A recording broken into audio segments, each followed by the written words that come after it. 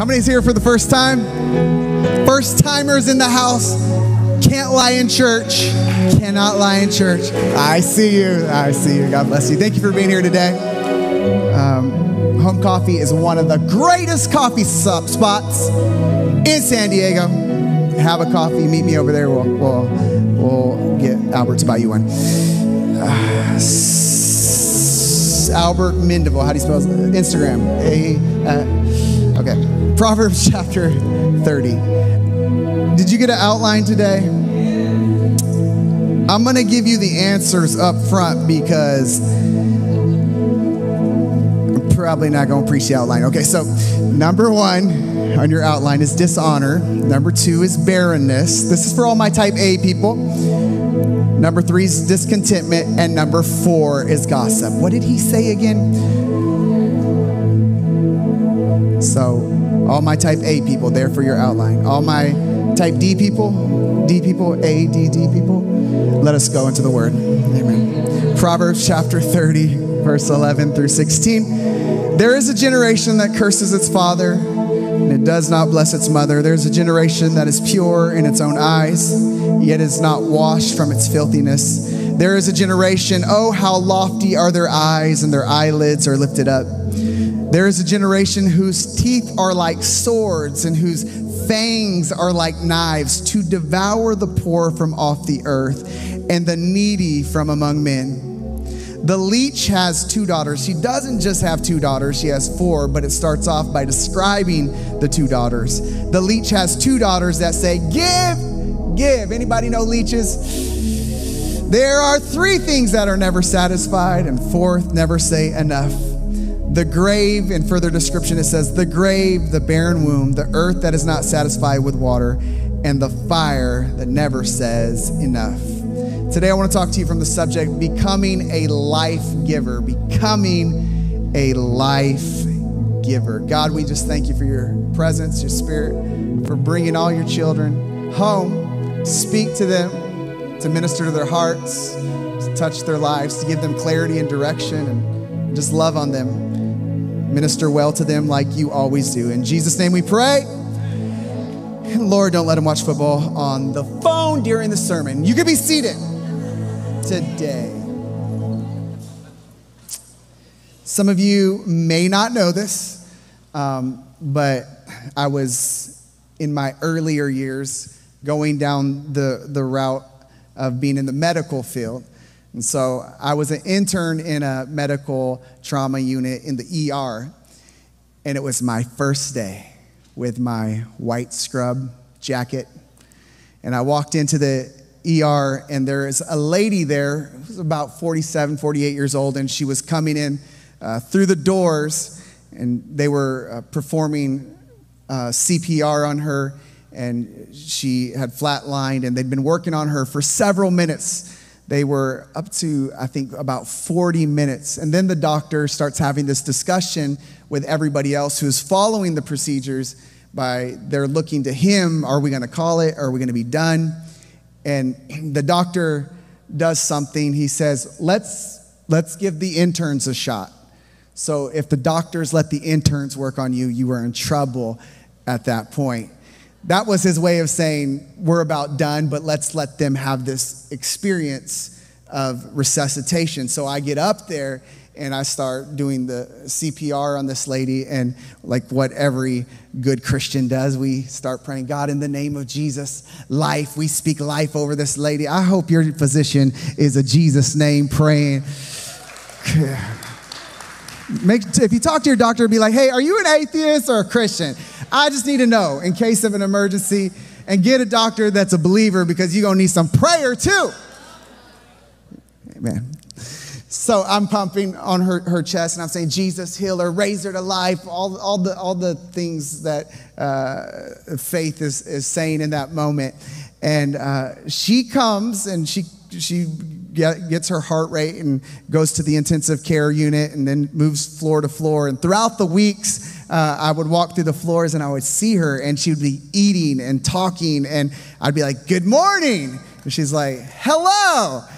Why does this guy keep saying hello to me in the weirdest way possible? It's because I saw you dead, and now I see you alive. I was your breath. I was your heartbeat when your heart wasn't working. That's what we're called to do as believers. We're called to be life givers. And people that walk in here today, some of you, your heart is shattered and it's not beating, but we're going to keep praying and pushing and working that thing. And you feel like you've got the air knocked out of you. We have the Holy Spirit and encouragement for you today. We are life givers in this house. And maybe you don't feel very alive in this moment, but I'm happy to be a life giver. The Bible says that the enemy comes to steal, kill, and destroy, but that God comes that we might have life and that much more abundantly. Jesus is not the author of confusion. He's the author of life. He's the finisher of our faith. He's come to give us life. He breathed into the dirt so that man, dirty old man, would become a living soul, that we might experience life. But if God is a life giver, I also want you to know there are things that block life or try to steal life from us as we live and journey on. The text talked about a generation who is without honor, who is greedy and self-righteous. It talked specifically about their teeth. The way it defines their teeth was like they were like swords. And then there was another set of teeth that were like knives. And what it was describing was a leech. A leech has two sets of teeth, like a knife and like a sword. But here's the interesting thing about a leech. A leech has in its saliva a sedative that numbs the skin. And so when it gets on you, it numbs your skin before it bites you. So you don't feel the effects of the bite because you're too numb to feel it. So you don't realize you have a leech on you until you start to feel lightheaded and dizzy and you look down and see some creature that is attached to you. This is how life works. Some of us just walk around and we're like, I'm just tired and I don't know why. I'm just weary. I'm just going through this season like, I don't know what's happening. I'm just crying right now. Like, what? I can't put my finger on it. I don't know why I feel weak. Nothing seems the same. We've lost our spark in our relationship. And I used to come to God and I used to just worship and I was so excited, but now I just can't wait for service to be over. I used to love to read my Bible, but now it just looks like a bunch of names I can't pronounce. Because there is an enemy. There are many enemies to life. There are leeches that attach itself to you so that it might steal, kill, and destroy the life that God has come to give to you. And some of us are too numb to know we've been bitten by the thing that is draining us. And so I want to tell you for a second, and I might only get through one point, so you'll have to come back next week. But I want to tell you one of the things that drains us from life is dishonor. It said in Proverbs 30:11, there is a generation that curses its father and does not bless its mother. Ephesians 6:2-3 said, honor your father and mother. All the parents just shouted right now. Which is the first commandment with promise, that it may be well with you and that you may live long life on the earth. Because whatever I honor, I bring life to. And whatever I dishonor, I create death in. And a lot of people don't know that you can actually have honor and boundaries at the same time. So you dishonor what you're offended by or hurt by to keep yourself safe, but it is never safe to be dishonorable. And so we live in a life that is dishonorable, but whatever we dishonor dies. Why is my relationship dying? I don't know. Is there dishonor in your relationship? Why is my worship dying? I don't know. Are you really honoring God with your heart? Because whatever we dishonor dies. There's a great scripture in Matthew chapter 13, verse 54 says this, when he had come to his own country, He taught them there in the synagogue, so that they were astonished and said, "Where did this man get this wisdom and these mighty works? Is this not the carpenter's son? Is it not his mother called Mary, his brothers, James, Simon, and Judas, and his sisters? Are they not all with us? Where then did this man get all these things?" So they were offended at him. But Jesus said to them, "A prophet is not without honor except in his own country and in his own house." Now he did not do many mighty works because of their unbelief. He did a few miracles. He's like, anybody got a headache here? You got a headache? Let's do that. We can't do the major miracles because miracles don't flow in places of dishonor. But if I were to tell you today, be honorable, we all have versions of what that looks like. But before we talk about honor, let me talk about a more significant word that I see in this text. Is that the Bible said when they saw him, Joseph's kid, the carpenter, don't we know his little brat brothers and sisters? This guy? And all of a sudden he says, they were deeply offended by him. You cannot be offended and honorable in the same place at the same time. You cannot operate in honor and operate in offense at the same time. So then I ask, how do we operate in honor? And then we start performing honor rather than honor being a deep place of healing in our most offended place. And today, it's going to be a weird question, and we can just get home coffee afterwards to make it all smooth over. But are you offended with Jesus? No. I'm here, aren't I? When you said raise your hand for the envelope, did not my hand go up? They were in the synagogue. They were hearing messages and sermons. They were going over scripture. And they're like, who is this Jesus? Who is this guy? Isn't he just this guy? Let me give you one other off the outline text. John, he goes into prison. King Herod puts him in prison. In Luke chapter 7, it says this, "Now when he had ended all his sayings in his audience of the people, he entered into Capernaum." When Jesus hears about John going into prison, the Bible said that Jesus withdrew. The next thing he does is he goes to Galilee, then he goes to Capernaum. I don't know if you've ever looked at the maps in the back or anything like that, and the old leather, it's called the Bible. Most of you use phones now, but there's maps. There's maps in these books called the Bible. And Capernaum is actually a beach. Let me get this straight. Jesus hears about John going to prison, and Jesus goes in the opposite direction to the beach. How mad would you be if your partner in the hardest time of your life says, "Going to Mission Beach today. Just gonna catch some waves." She goes to the beach. I love this part. "And there was a certain centurion servant who was dear unto him, who was sick and ready to die." And they go through this big conversation. And they says, the Jews said, "Look at this man, he's been good. He paid his tithes to the synagogue." And they said, "He deserves to be healed." He deserves to be healed? Yeah, he deserves. And Jesus goes and heals him. Hold on. I'm John the Baptist. I'm your cousin. Familia. Mi gente. You're my cousin. I baptized you, Jesus.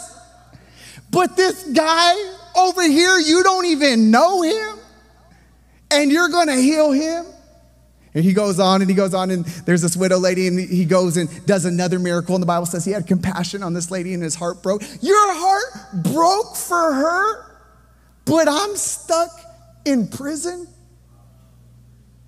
And the Bible, oh, Jesus, he just messes with us sometimes. John's messengers are in this whole story. And the messengers go back and say, John, guess what? We're having revival, man. Like, so many good things are happening right now. Can you believe what happened? The centurion, he had faith like no other in the Bible. It was amazing. And his son got healed. And there's this woman, and Jesus is like weeping and said, I'm going to save you too. Everybody gets a car. You get a car. You get a car. Everybody gets a car today.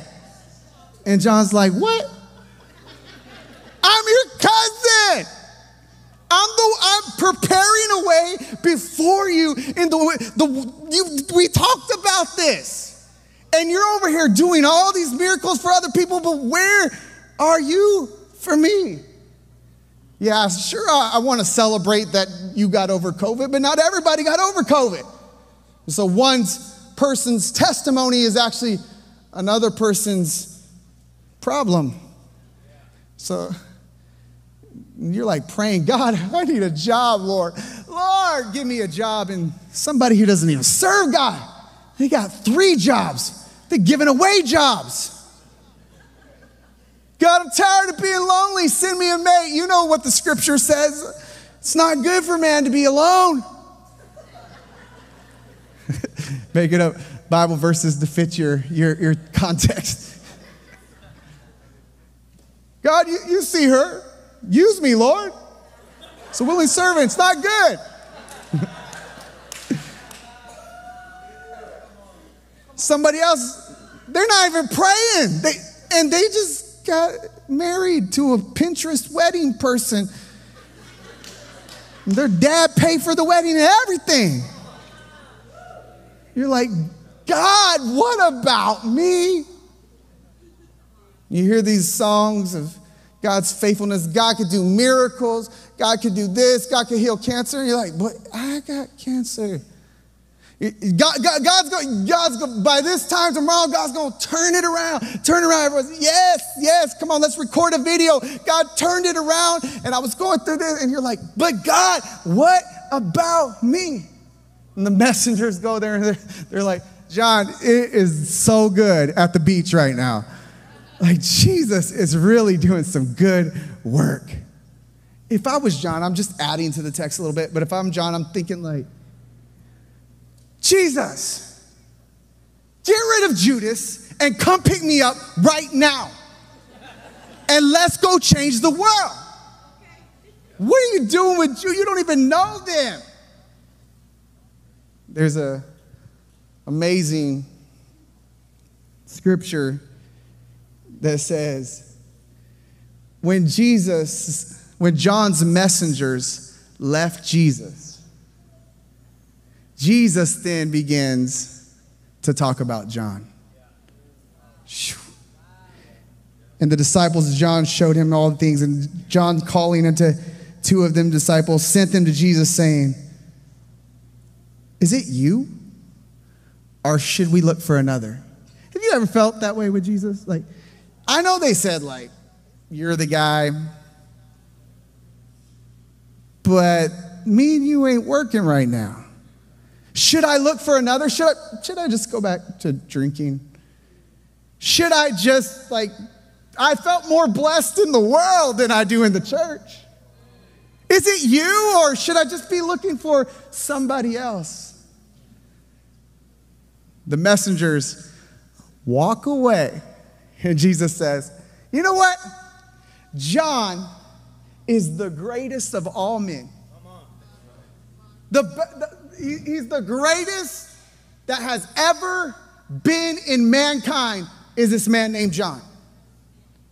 But the messengers didn't stick around long enough to hear Jesus say good things about John. So all John could read into and hear is the good things that are happening for them and the bad things that is happening to him. But Jesus has this other perspective. And the perspective is, John is the greatest. Cousin John is so amazing.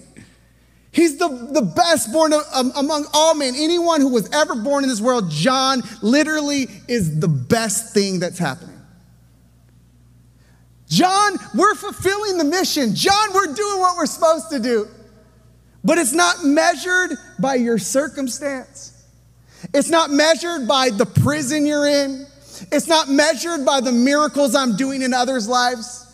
It's simply us having a plan and knowing that no matter what happens in your life, I love you deeply and I love you dearly. And the enemy has come to short circuit the story of God over your life. And we've looked to other people and we've measured what's happening in their life, and it's keep up with the Joneses, and it's keep up with the Jesus miracles, and it's keep up with everything that we can keep up with, but we can't keep up anymore. And so all of a sudden, we realize, maybe you haven't heard it in a while, that what is happening to you is not God's disapproval for you. And what is happening to you is not God's punishment toward you. But God has a story called the gospel that is for you, that says, man, I love them. They stay faithful. I don't even have to worry about John because I think so highly of him. I got a special place for him. I prepared a place for him. I love John. What do you do when you have all of these things happening in life, but you feel lifeless and you walk in dishonor? Is it that maybe the measurements that you have set out for God have caused you to be offended with God? I'm not offended with God. You could be preaching and be offended with God.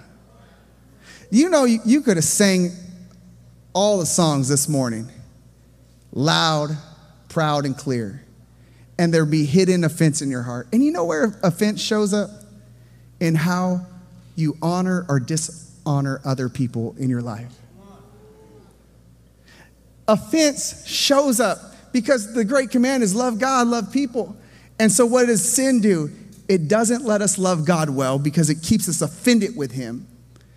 And it doesn't let us love other people well because it keeps us offended with them. But your problem is not with people. Your problem is with God. If somebody talks bad about me, I'll just keep it to me. If someone talks bad about me, let me tell you something. I don't care. No, you're like, you don't care about them? No, I care. I just don't care.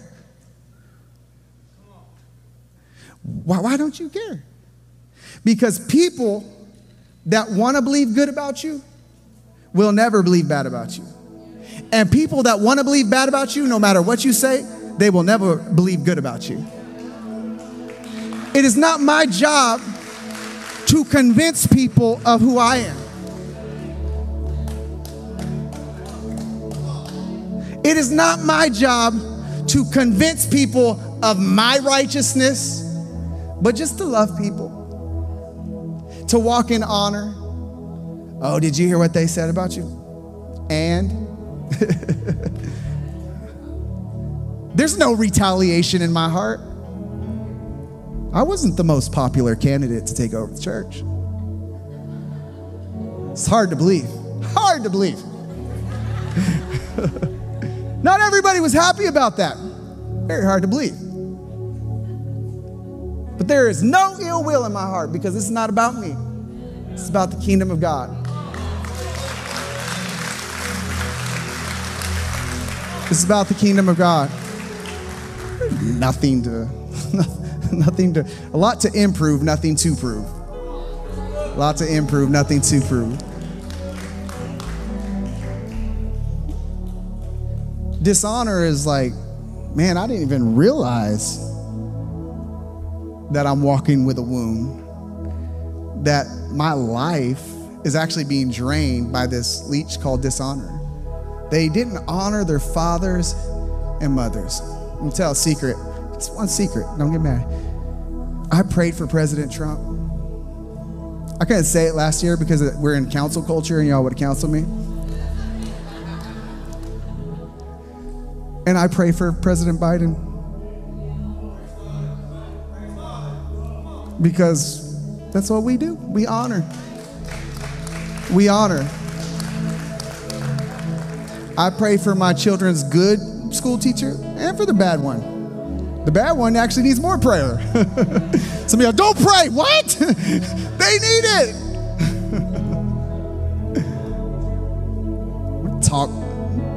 Trying to ruin people and talk bad about people, and that's an offense in my heart towards God, not towards people. What do you do when you're offended with Jesus? Like, am I offended with Jesus? What do you do when you're offended with Jesus? What would Jesus' advice be when your child dies? When you've been so faithful and you lose a job. When you've been when you've just done all that you could do, when you've done the best you could do and you keep experiencing turmoil in your life. You're like, where are you, God? What is your problem, Jesus? It's a great scripture. In Matthew it says, 11:6, blessed is anyone who does not stumble on account of me. Jesus like, don't get offended with me. You don't understand. For now we see through a glass darkly, but then we shall see face to face. There's a lot of questions. We're in search of answers and control, and we're in search of how to get things right, how to be right, how to take these 4 points and apply them to our life. But maybe it starts with God healing offense in your heart that you didn't even know existed. The fruit of your offense is dishonor. And in this house, it has been my wife and I's job to take every seed of dishonor and get it out of the ground. Like, oh, is that dishonor? No, we pulling that out. Because we want to restore honor in this house. We want to restore honor in this house. So the Lord said, I want you to sow seeds of honor. And I want you to teach husbands to honor their wives. And wives, honor your husbands. Honor authority. Oh God. This culture, man, it's crazy. I'm a part of it. It's crazy. Honor authority.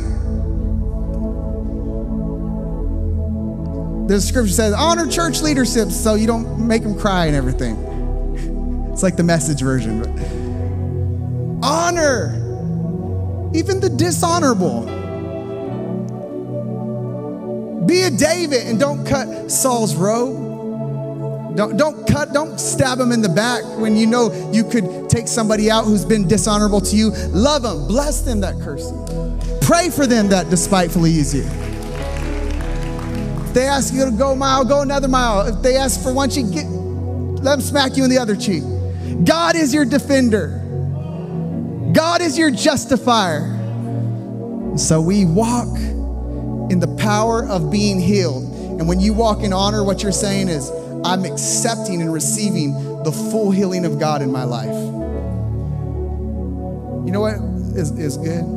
Is you should take debt of everybody that owes you emotionally, spiritually, physically, and say, Jesus paid for it. Oh no. That's hard to do if you don't believe it. Hey, forgive us this day our debtors. Forgive us our debt as we forgive our debtors.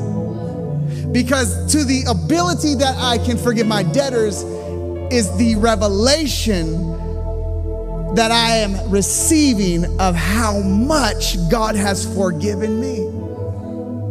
So I walk in an honorable life because I have a healed heart. Father, in the name of Jesus,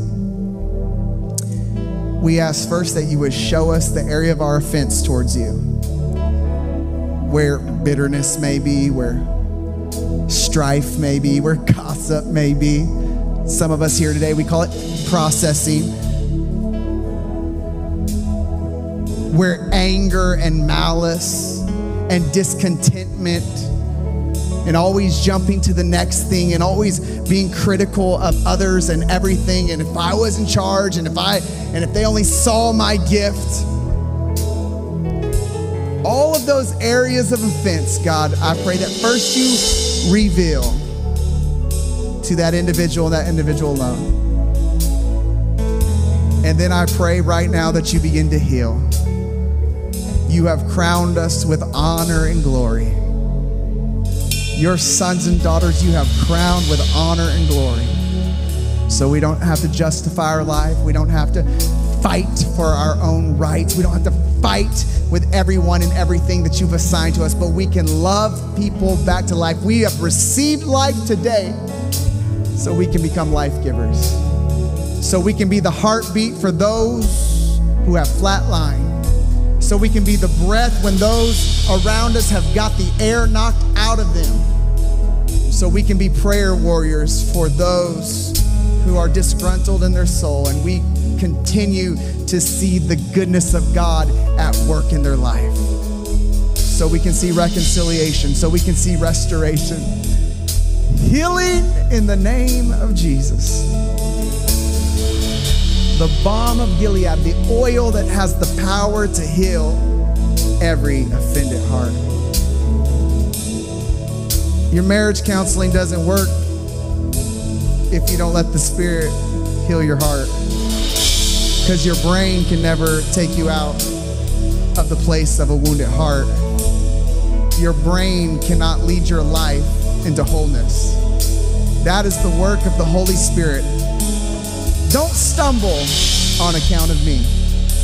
Maybe you've seen your situations and you've reflected. Don't stumble on account of me.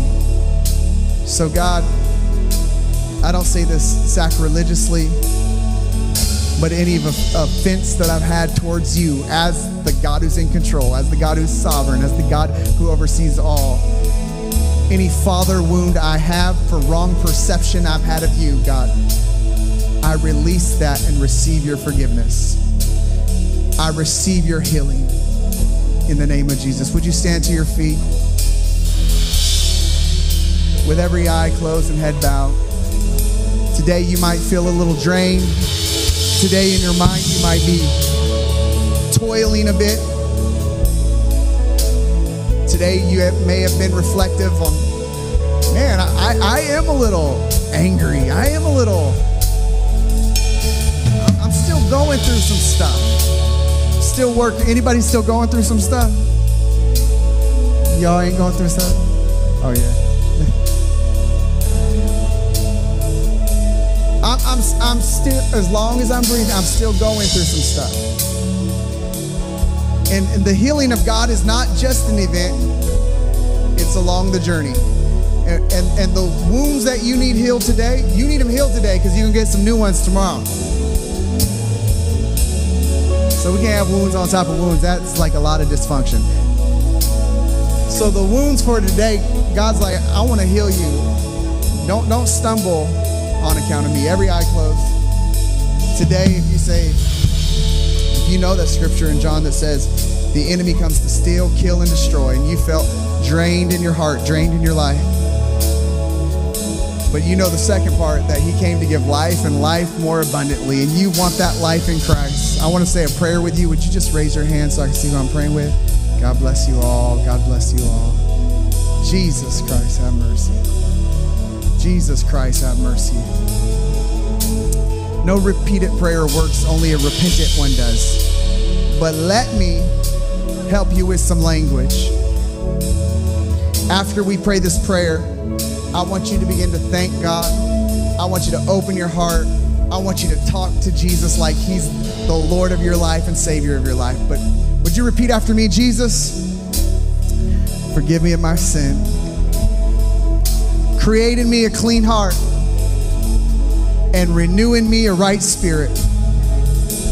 Today is the day of salvation. Forgive me of my sins. Make me your righteousness. You are my Lord and you are my Savior. Give me life and life more abundantly.